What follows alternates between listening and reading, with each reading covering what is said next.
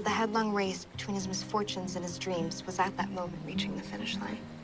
Damn it, he sighed. How will I ever get out of this labyrinth? Cold bones. Yeah, that's my love. She Wasn't Alaska gonna meet us? It's Alaska. Who the hell knows what she's gonna do? Is the labyrinth living or dying? Which is he trying to escape? The world or the end of it?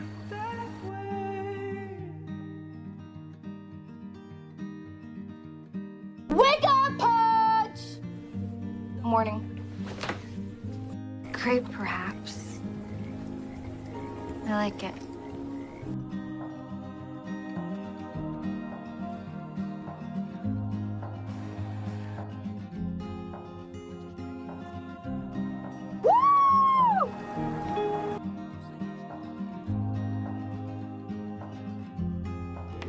What is the most important question human beings must answer?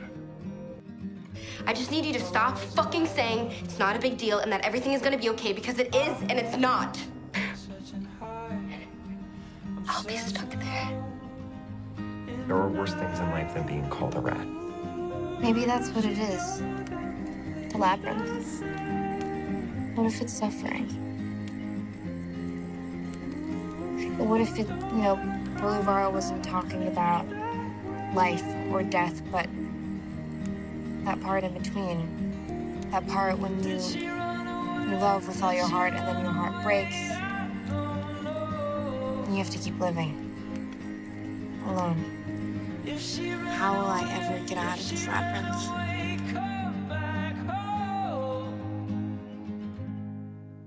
just come home. Can I get a triple five? My paper. To also let you know that I failed the assignment. Oh, why is that? My question. It has no answer. Last night, Alaska Young was in a terrible accident, and she was killed. She was carried up into the clouds, high above. Kick me out, please. If you play, I'll bleed the same.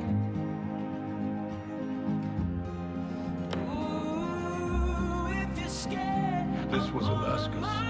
No, not past tense. I love you, and I'm so sorry for letting you go. I'm so sorry. To be continued. We will always live with things done and things left undone that day. If only we could see the endless string of consequences that result from our smallest actions.